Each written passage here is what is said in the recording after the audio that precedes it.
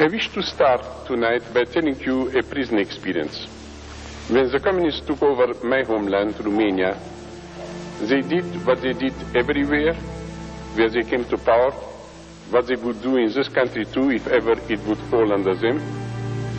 They put in prison thousands of Christians, Protestant pastors of all denominations, Jewish rabbis, but also thousands of laymen, farmers, workers, young boys, young girls, whosoever witnessed actively for his faith went to prison. And we who were considered somehow to be leading personalities of the underground church, we were kept during years in solitary confinement. I myself and others, we were during years 30 feet beneath the earth. We never saw sun, moon, snow, flowers, stars, mountains, rivers. I had forgotten that these things exist. We never had a Bible nor any other book. We never had a bit of paper or a pen. I had forgot to write. I have not seen a lady 14 years. I have not seen a child 14 years.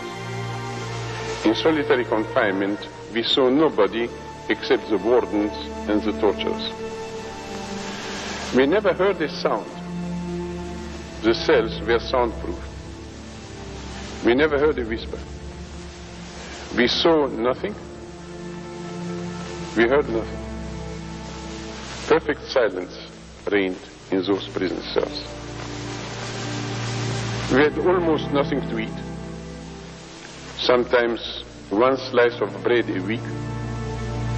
14 years, I have never seen a color.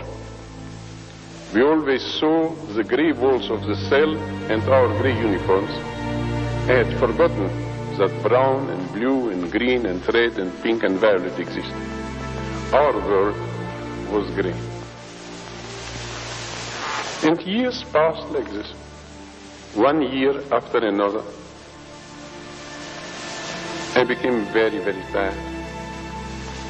And one night I said to our Lord, Lord, you see, I have no brethren, no sisters. I don't have your written word. I don't have Holy Communion. I have none of these things. But you have spoken so often directly to persons. And as I have nobody to speak to me, would you speak to me tonight? And then it were exceptional circumstances. And in exceptional circumstances, exceptional things happen. And when I said, you, Lord, speak to me, I heard his voice. His sheep hear his voice. Now I expected from him a word of comfort, a word which should strengthen me in my faith. Instead of this, I heard very strange words. He put to me a question. What is your name? It's very strange for a God to ask somebody what is his name. And so the Lord put to me the strange question. What is your name? Now I had known all my life that my name is Richard. But in that moment I could not reply to Jesus, my name is Richard, because I happened to have read in church history that in Britain there was once a big saint with the name of Richard, who, because of his faith, has been sentenced to death. It was known that he was a believer and propagated his faith. It were times of persecution. And now Richard was on the gallows.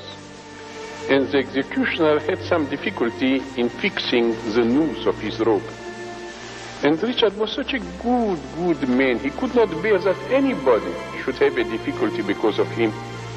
So he went to the henchman, bowed before him and said, Sir, I am so sorry to give you trouble. I am a farmer, I am skilled. Would you allow me to help you? I know how to fix the noose of the rope.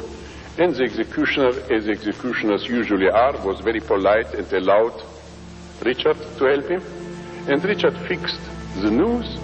Then he bowed again to the executioner and said, "Thank you very much for having been so kind, and know that I have no grudge against you. I am very happy to go to the Lord. Thank you for everything."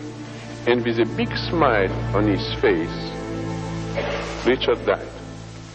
And I have the same name as that saint. And I fear to say to Jesus, "My name is Richard," because what if I say, "My name is Richard," and he says, "Are you like that, Richard?" So I could not say that I am Richard. Should I say I am a Christian, I fear to say it, because I knew that in the first centuries, under the Roman persecution, Christians entered into the arena of circuses to be devoured by wild beasts for their faith, and they said, "Christianus sum," I am a Christian, and I was not as courageous as those Christians. He had asked me, "What is your name?" I bowed before him and said, "Jesus, I have no name. Allow me to bear your name." And that is what he really wishes from us. Paul understood it. Not I live. Not the old Paul, not a new Paul. The I has been abolished. Not I live, but Christ lives in me.